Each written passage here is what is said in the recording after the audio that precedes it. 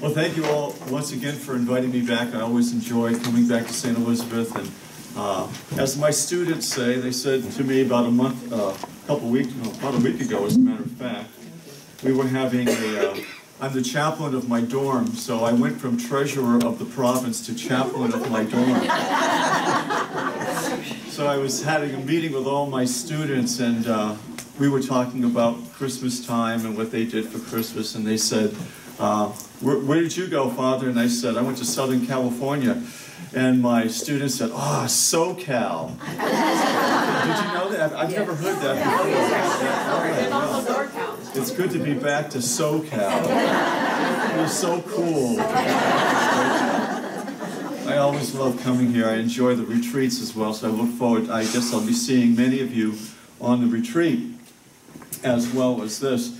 And so today, we'll talk a little bit about when the well runs dry. I don't know if I got the correct topic, because I know we had talked earlier. About the Jezebel spirit. The Jezebel spirit is going to be included. When the well runs dry. I guess there's been a little bit of confusion about that. That's not unusual in my life these days.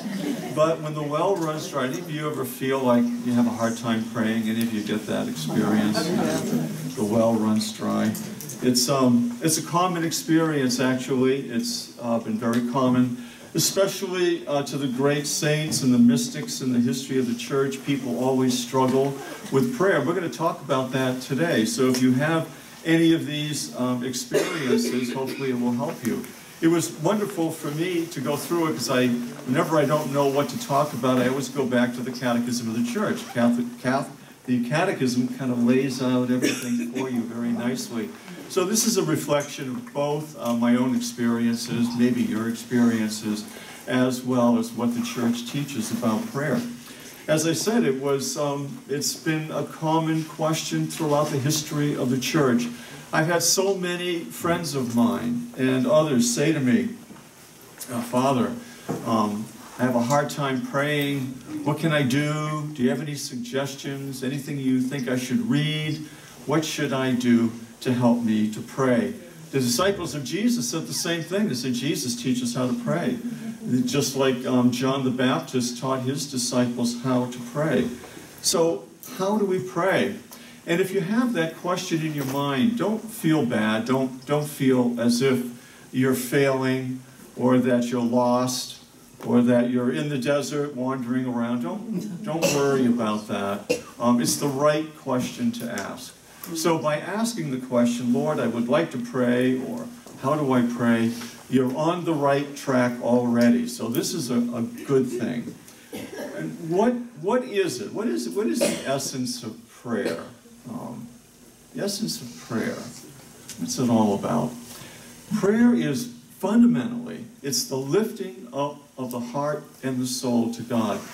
The Catechism, St. Thomas Aquinas also said that prayer is simply gazing at the Lord. It's turning our attention to Jesus. So ultimately, what it is, it's a turning to the Lord. And first and foremost, it is a gift of grace. Amazing, isn't it? You would think prayer is something that I do, but really, it's a gift of God. And the origin of prayer is from outside of us. The desire to pray, the desire to turn to the Lord, comes from outside of us. It is actually the Holy Spirit within us talking to the Lord. You see, the Father, Son, and Holy Spirit, as we've talked about before, are always in communion. They're always communicating with us. And so when the Holy Spirit is in us and dwelling within us, it's communicating. He is communicating with the Father and the Son, and invites us to join in that communication, invites us to join in the life of God. And so the Spirit of God is praying within us, and it's drawing us into prayer. So first and foremost, it is a grace of God. So, how does that affect us? Sisters and brothers, I see at least one guy out there, one other guy out there.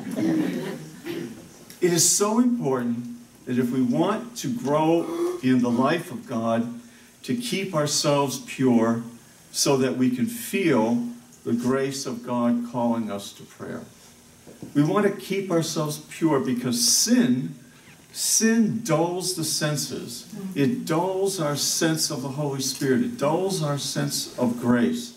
So we want to keep ourselves pure. I believe that there are a lot of priests out there who missed the call to the priesthood for whatever reason. People who get too steeped in sin can miss the right spouse, can choose the wrong spouse, can make choose the wrong job, make lots of choices. Now, that doesn't mean, I see people chuckling, that doesn't excuse any of us. But the point is we want to keep ourselves pure so that we can hear and feel the grace of God in our lives, because it is a gift. Prayer also, beside being a gift, involves our response. The gift of prayer, the grace of prayer, is an invitation to enter into a relationship with God, to gaze at the Lord, to lift up our hearts to Him, and it calls for a response on our part. So it's given to us, and we are called to respond. Now, sometimes that response is really, really easy, like when I'm in trouble. When I'm in trouble, prayer comes very easy. I say, oh Lord, what have I done now? What did I say in class? What did I do? You know? Lord, make those dice go 6, 6, 1, 1. Lord, please help. Sometimes when we're in trouble, prayer can come very, very easily. Or, as we were doing today, or when I entered, you were all singing. And in cases like that, beautiful prayers that you were singing. I mean, it's easy to pray when it's beautiful. I was just looking at the Refiner's Fire. I thought, this is really the heart of my talk today. And the words of that song 2 songs ago were, purify my heart, let me be as gold and precious silver. Refine me, refine my heart's one desire is to be holy and to be set apart for you, Lord. Those words come from the Holy Spirit. Somebody wrote that. You know, somebody wrote these words. And the Holy Spirit was speaking through this person. I choose to be holy. I choose to be set apart for you, my Master, ready to do your will. There's no greater prayer than that. I mean, that's the most wonderful prayer there is. Refine my heart, make me holy, set me apart. I choose to be holy, set apart for you, my Master, ready to do your will. That's the proper response to the grace of God in our lives. Beautiful song. So when we sing these songs, it's really easy to pray like that. We are in a search. I think I've shared this with you before. The economics department of Providence College, where I teach, has been going through a big change over the last 10, 15 years. A lot of the faculty are retiring. And so when in academe, at the university level, when you hire a faculty member, it's practically for life. It's almost a marriage. You know, you bring somebody in, you get them tenure, and they stay for life. So it's very, very important that we choose the right people. And so we involved in a really big search again this year. And there are pressures in the department because we have, our department tends to be very heavily male. I don't know, but I guess women don't like economics. How can we possibly not like economics? But it's about 1/3, about 1/3 of all PhDs are female, and that's about where our ratio is.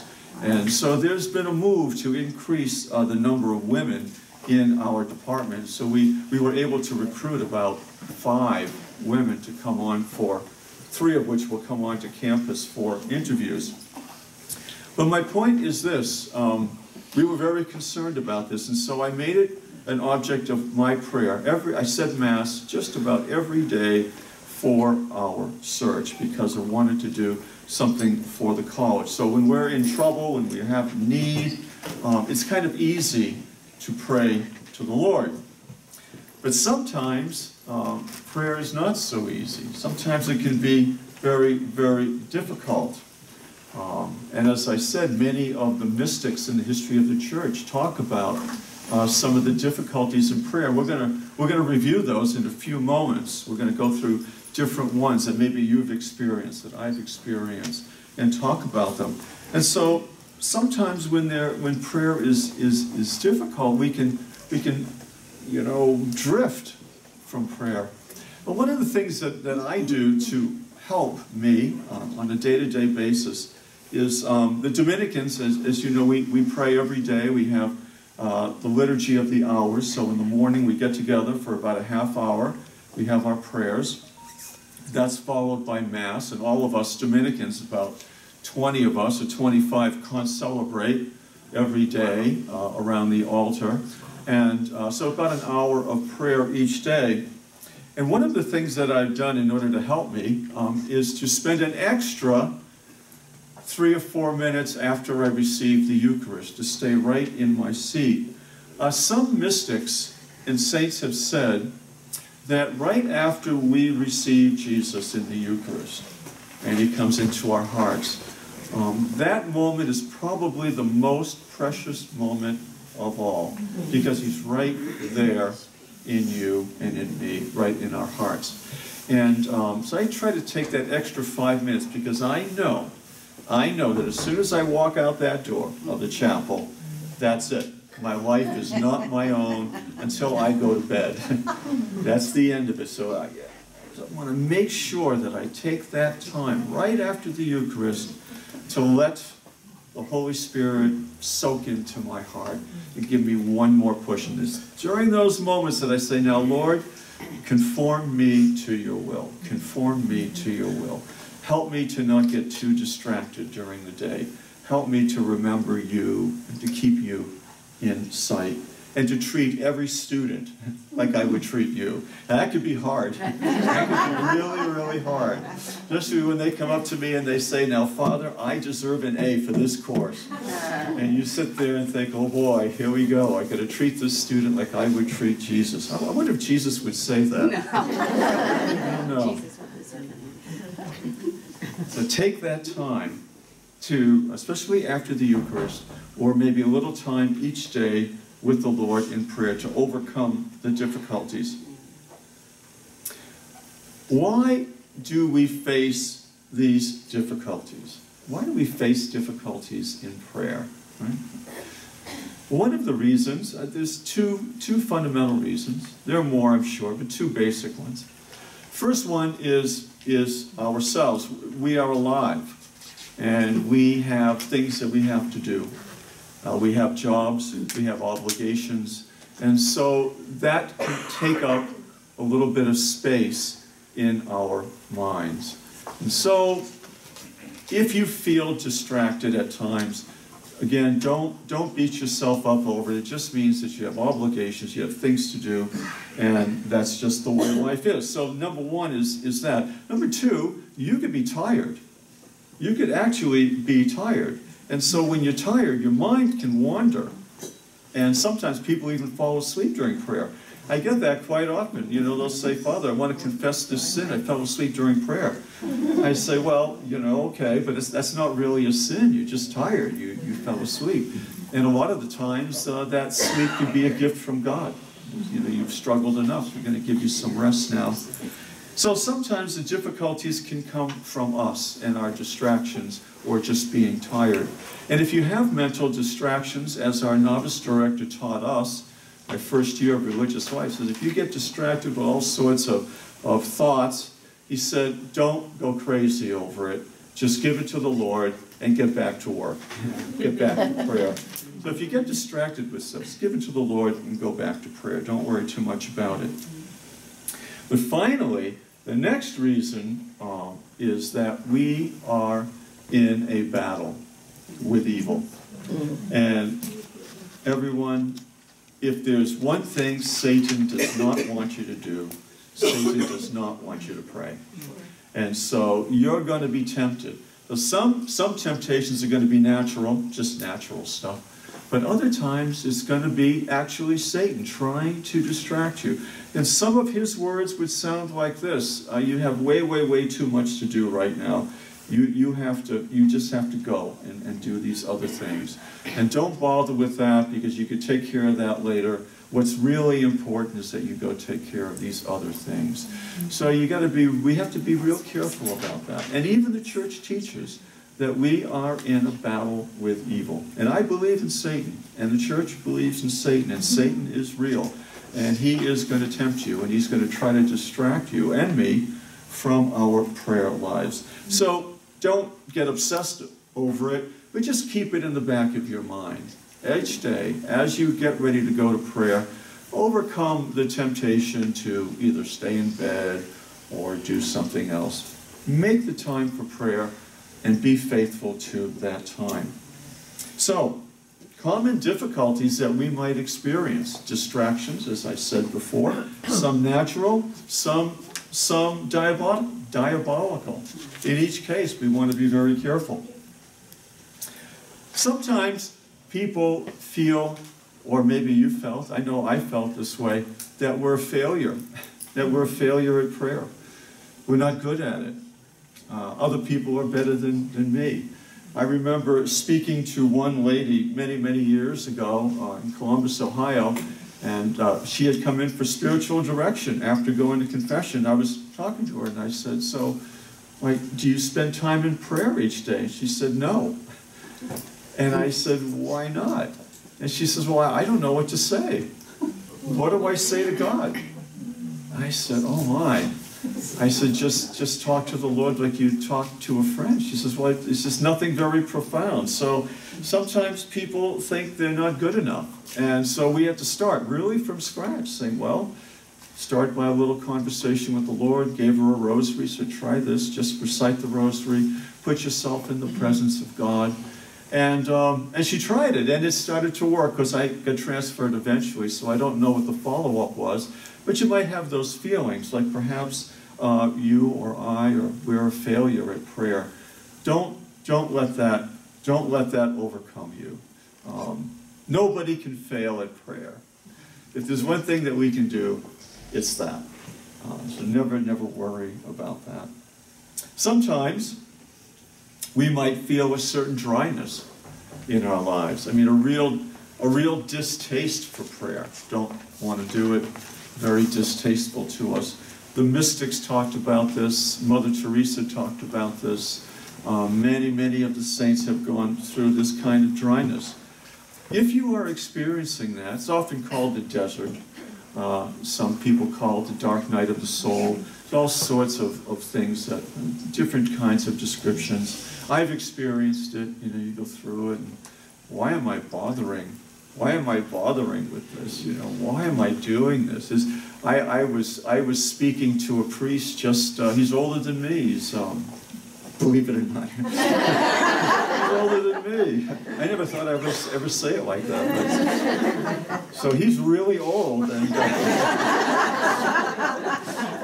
And we were just talking about a week ago. I had visited with him over in San Francisco a couple of weeks ago when I came in to visit with my family, and then he went back east to visit with, because he teaches at Berkeley, and so we were talking about the spiritual life, and that was one of the things he was talking about, that gee whiz, it's really hard. This is a man who had been a good holy priest. Talk about holy priest. This guy is the image of it. And yet he struggles sometimes with prayer. So we talked about those struggles. It can happen to anybody. And it's just a dryness in the spiritual life. Perhaps you might, I've heard this before, maybe you feel like you have too much. Maybe I've heard people say, well, I have too much. I have too much money, and I have a nice house, and I have all these things, and I should give it all away, and follow Jesus. There's always that temptation. I always tell them, well, if you gave it all away to follow Jesus, your children would starve, your husband would leave you, you would have nothing left. I mean, these things are good. To have money and house and a good life is not evil at all. It's just part of your vocation. You need that in order to serve the Lord and serve those around you. And so because you might be doing okay and have things, that doesn't mean that you're not a good Christian, or that you're not able to pray, or you're not holy. Not at all. One thing that I've heard quite a bit, and I think I've experienced it myself, is a disappointment in our prayer lives. Perhaps we feel that our prayers have not been answered. They've not been answered yet. Perhaps they've not been answered the way we would like them to be answered. And so it can be a temptation sometimes to feel that we're not getting what we asked for, and perhaps we're wasting our time doing that. But I just want to remind all of us, including myself, that in terms of disappointment, remember that the call to prayer is really a call for all of us to simply turn our hearts and our minds to the Lord and to let Him transform us. The essence of prayer is not just to get what we're asking for, but the essence of prayer is to allow God to transform us from within. So although we may not see or know the good that is happening, just know that God is transforming us through our prayer. So if I pray for you, I am transformed. You're transformed too, but I am also transformed. If I pray for somebody else, I'm transformed. And so we remind ourselves of that. Although we may not get what we're looking for or hoping for, we are being changed and conformed to Christ. And I've always felt that that's a consolation for me. You know, if I feel like a failure in prayer, at least I remember, well, I'm praying to the Lord, I'm being helped, I'm being made holy, I'm being transformed. Finally, probably, well, not finally for the talk, but the last big thing I want to talk about is the most dangerous of them all, and it's called sloth. Sloth. Now, we use the term sloth in day-to-day language in a way that usually refers to laziness, like, oh, I'm slothful, I have not cleaned my office today, and I'm slothful, I didn't pick up after myself, or I'm slothful because I feel lazy, so I took a couch day and I shouldn't have done that. I'm slothful because I slept in, or whatever I did. But we think of sloth as being laziness, being, you know, not clean, not whatever. That's probably the world's view of sloth. But that is not what we mean when we're talking, when the mystics talked about sloth. That is not what is meant when the church talks about sloth. When the church calls it one of the 7 deadly sins, right? One of the 7 it is not a deadly sin to keep your room messy, because I would be, bye-bye. I'd be in big trouble. No. Sloth, the deadly sin that we're talking about, is laziness in the spiritual life. And that can be a real problem. What are some of the signs of sloth? Well, the desire to not pray, okay, and giving into it. So I don't feel like praying today, I've got too much to do, you know, look at the time, oh my God, I've got to pick up the kids, I've got to do this, that, prepare my classes, whatever. I don't have time to pray. And so day after day after day after day after day, we don't pray. It's like going without food. You can only do that so long. It is a deadly sin. People stop going to church. That's one of the big things. You know, I can find God on the golf course. Well, okay, you can. You can find God in a lot of places. But the Catholic Church has said, we want you to go to church at least one day a week, the Sabbath, Sunday, for us. It's to help us avoid the sin of sloth. Spiritual laziness. Spiritual laziness, neglect of spiritual things can lead us to spiritual death. So that is something that I think is we should remember. I'll talk more about that in a couple of moments. And so sloth can lead to a loss of faith. And we can lose our faith. I feel so sad as I know good people, I know very good people, excellent people, kind people, the best people you're ever going to meet have no faith. You say, you know, you are living the Christian life. You are, you know, the poster boy or poster girl for the Christian life, and they've lost their faith. And what happens, of course, we lose our faith, we stop praying, we cut off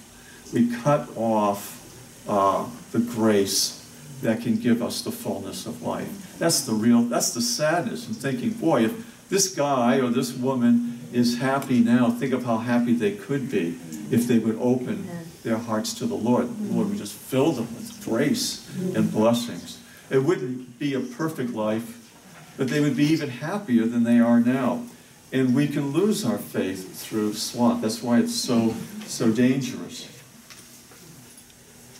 Sloth can lead us to lose the desire for God. We can even stop desiring, not even want God. I see this happening to people, you know. Don't you believe in God? No, I don't. You want to? Not really. How about, you know, the good life? No, I'm fine. Yeah, just not there. The desire is gone. And so, we don't want sloth to harm us, to kill the Spirit of God within us. So, what would be our good responses to these difficulties? How can we avoid these problems that come our way? Well, first thing I just say is just remember that the purpose of prayer is the transformation of your own soul, the transformation of our own souls. So as we're going to be praying in a few minutes, I believe, for a basket of prayer intentions. I'm going to put myself in the basket, put my intentions right in there. So as we pray for these intentions, we remember that we're opening up our hearts to the Lord. We're turning our gaze to God. And as I say in my morning prayer, Lord, I open up the floodgates to you. So I'm opening the floodgates of my heart. Fill me with your grace and transform me. I say that almost every morning, you know, for my own good and for the good of others, all those I come into contact with. So we remember that we are transformed through our prayers, whether we feel that they're beneficial or not. Second thing to remember is this. Our prayers, every single prayer that we utter, no matter how small, no matter how big, every prayer is efficacious. Efficacious, I had one priest gave us a homily at Providence College a while back, and he said, every prayer is infallible. I'm not sure what he meant by that, but he said, every prayer is infallible. I thought, well, I said, okay, I can go with it. But what he meant to say was that every single prayer, regardless of our condition, regardless of our sinfulness, regardless of everything, every prayer will be answered. It will be heard, and it will be answered. Somewhere in the Old Testament, I really should have marked it in my Bible, but I did not. I believe it's in one of the wisdom, in part of the wisdom literature, and it says that a prayer is like an arrow, you know, in the hand of a warrior, hand of a person. You know, they shoot the arrow into the sky, and it says every prayer is like an arrow shot into the sky, and it will not rest until it reaches the heart of God. Prayer, that arrow looking for God behind the curtains, and it will not rest until it reaches the heart of God. And so every prayer is like that. Every prayer is efficacious. Therefore, because they are so powerful, even the small ones, even if we're steeped in sin, whatever, every prayer is so powerful that we are obliged to pray. We are obliged to pray. It is our responsibility to pray. That's why at church, every Mass, we pray for the Pope and the bishops, the priests, and all the leaders of the church, and the sick, and the dying, and the dead. It is our obligation, because they are so powerful. We have a responsibility to pray. And so we pray for ourselves, of course. We pray first for ourselves, that we be transformed. And then we pray for everybody in need, everybody in this room, and all of our friends and our family. Every prayer will be heard, every prayer will be answered, and grace will flow into the heart and the lives of every single person we pray for. And that's a powerful thing. And so I'll tell you, ladies and gentlemen, in the morning, when I have to get up, I get up, whatever, same time as all of you, about 5:30-ish. And get ready to go. Oh, you get up later than that? Good. That's cool, I can't wait. But get up, go off to prayers. Sometimes I want to sleep in, stay in bed. And I'll tell you, a lot of times I get out of that bed because I'm thinking it is my duty. It is my duty. I don't want to, I don't feel like it. I'd rather sleep, I'm dead tired, blah, blah, blah. But I have an obligation to the Lord, and I have an obligation to my fellow people in the world to get up and go and pray for them.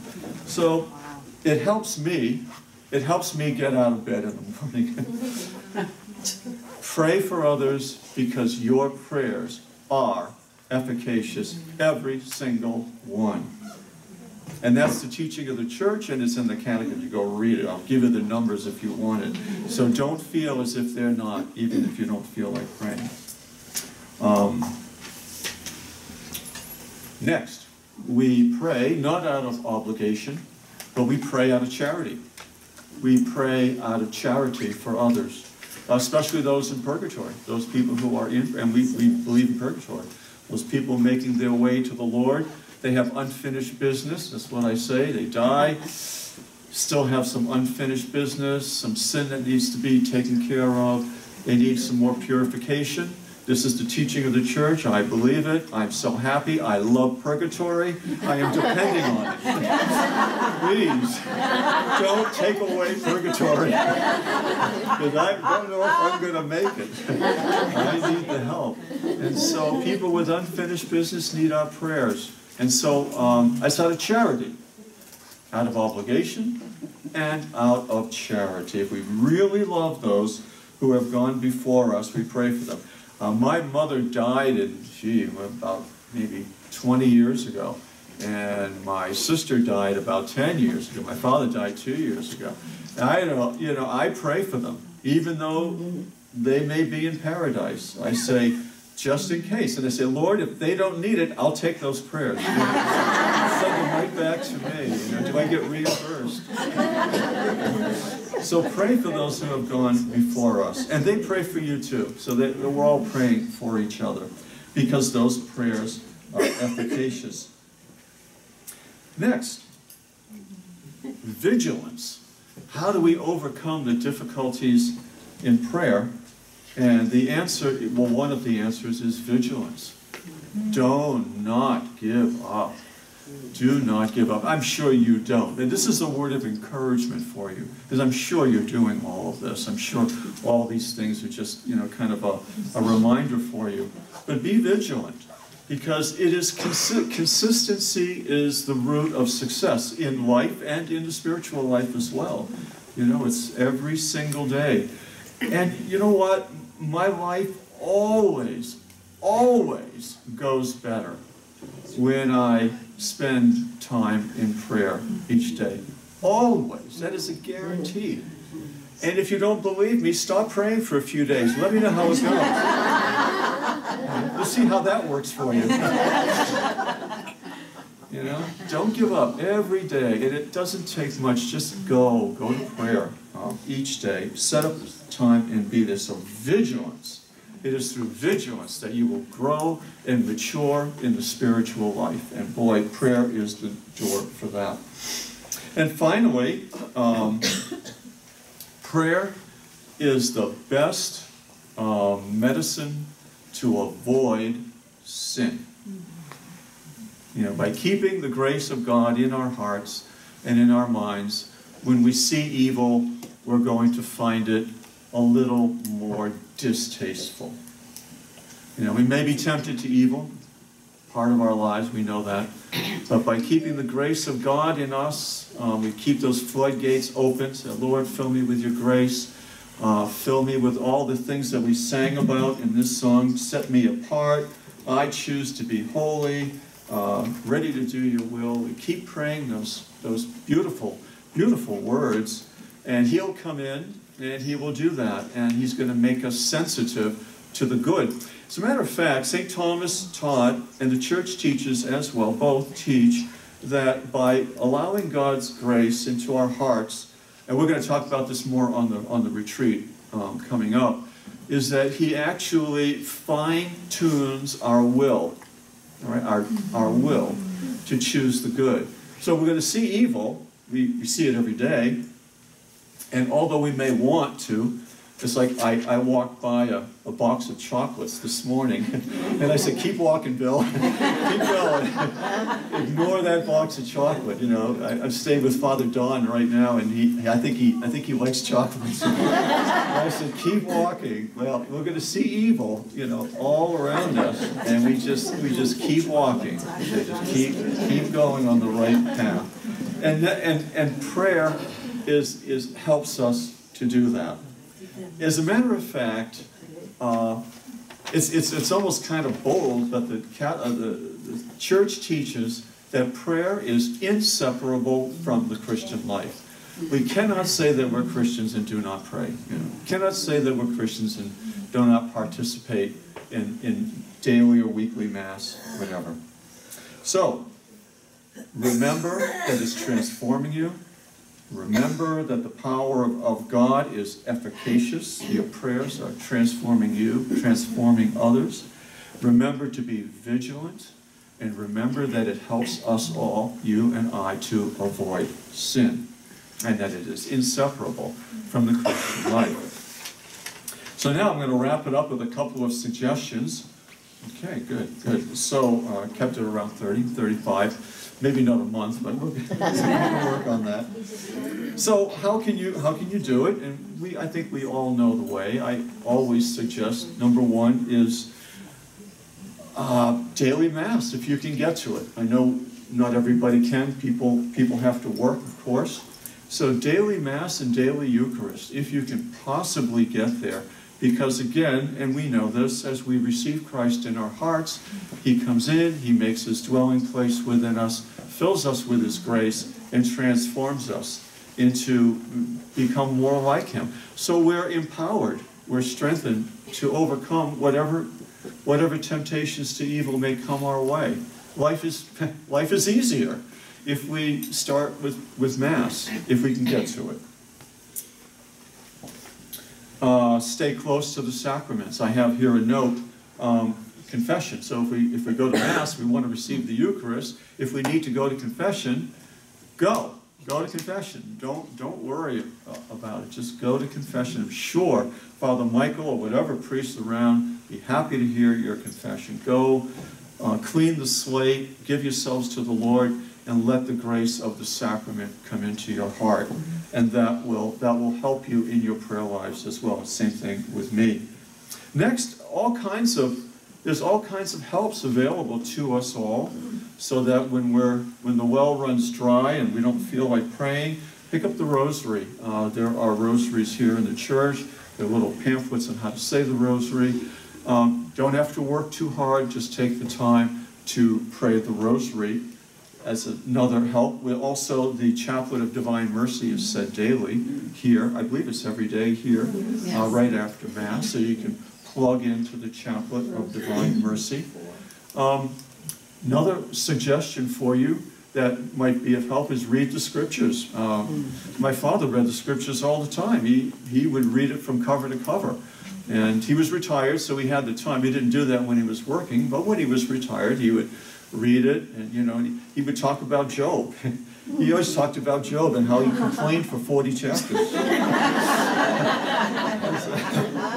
It's true. It can play for 40 chapters. 40 chapters, maybe more. But they had to cut them off at 40. So the Scriptures is the Word of God. I mean, boy, you know, it's a powerful, it's Christ Himself in the Word. Also, something that was probably you don't hear much about, but I often recommend, because I like it, I do this a lot, is read the lives of the saints. Those are always fun. I think they have some in the library here, their lives of the saints, like every day there's a saint. So when I'm on to preach, I always go to my lives of the saints to see who the saint of the day is, and then I decide whether I'm going to talk about, you know, the New Testament or the Old Testament or the saint of the day. And people love the saints of the day, and what I like about it, and the church highly recommends that, because we can see ourselves in the saints. We see ourselves, so we see the difficulties that they have overcome, and the difficult lives that they lived. I was reading the encyclical, Pope Benedict XVI's encyclical on hope, as I was preparing for this weekend's retreat. And boy, Pope Benedict XV, I just discovered his writings recently. This guy, I mean, it can be a little scholarly, maybe a little dry, but boy, if you have a taste for that sort of stuff, he is really, really good. He's got some good stuff out there. I highly recommend it. So when I was looking for things to talk about on the retreat, I came across this encyclical on hope, and so I opened it up, and I thought, wow, I couldn't put it down. It was so good. But so he talked about the lives of a saint. I don't remember her name. I'd have to go back and look it up. But it was this African, I believe it was African girl from the Sudan, who was had no particular faith at all, was sold into slavery over and over and over again, and she was beaten regularly by her different owners until one of her owners was so cruel that they scarred her. I guess this is like in the last 150 years. This is not 2,000 years ago. They scarred her body and put salt in the wound as they scarred her. Yeah, I mean, who does this, right? And so she undergoes all this suffering from her owners, until eventually she ended up being bought, I guess, by a Christian. Maybe it might have been a Greek Orthodox, but it was a Christian. And they brought her over to wherever they lived, out of the Sudan, and she was introduced to the Christian faith. And if you read the story, you can look it up. I'll see if I can get the name for you. Is it Paquita? Saint Paquita? Yeah. Isn't that? That's the same. Josephine Margaret. Paquita? Yes. Oh, okay. So you know the story. Right. Yes. Yes. Okay. Okay. Then I'll just end it right now. She was sold, and then if I missed something, let me know. But just what I read briefly, to a Christian. And then they wanted to bring her back to the Sudan, and she begged to be able to stay in her new home. She got baptized, and she was confirmed. Now, ladies and gentlemen, this woman was beaten regularly throughout her whole life, right? And scarred, okay? Right. And so she was known for her kindness and her good disposition. Mm-hmm. She did not hate God or blame God for anything. And she became a confirmed, good Catholic, joined the convent, became a sister, and was the porter. You know, that the porter was the job nobody wants. That's the job I have. I'm the guest master at Prophet's I'm the porter. It's a job nobody wants, you know, to answer the doors and make sure that they're all taken care of. And that's how she spent her life.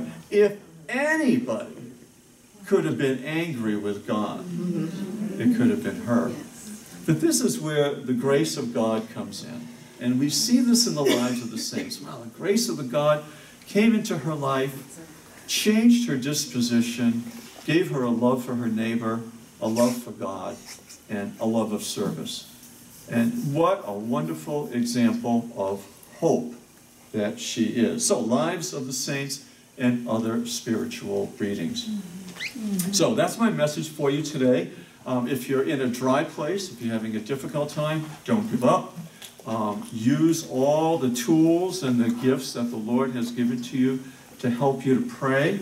Be vigilant, and always remember that little arrow, seeking out the heart of God. Every prayer we utter will be heard. Every prayer will be heard, and it will be answered. And whether we know it or not, we will be transformed, and others will be helped. All right. Thank you all very much.